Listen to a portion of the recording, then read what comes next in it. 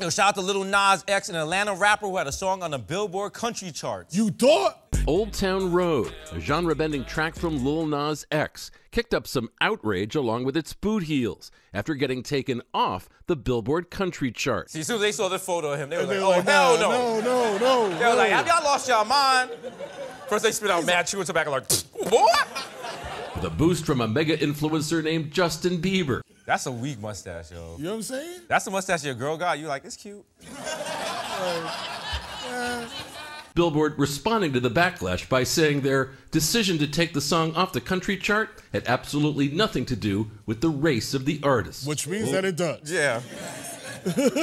Also, it's the only country music song that's on beat, so I can understand why they took that shit off. They're like, we can't square dance to this. There's 1, 2, 3, 4. They're gonna do a remix with Billy Ray Cyrus.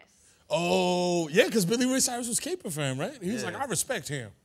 But I mean, look at Billy Ray Cyrus. You know what I'm saying? My man looks like the white Future.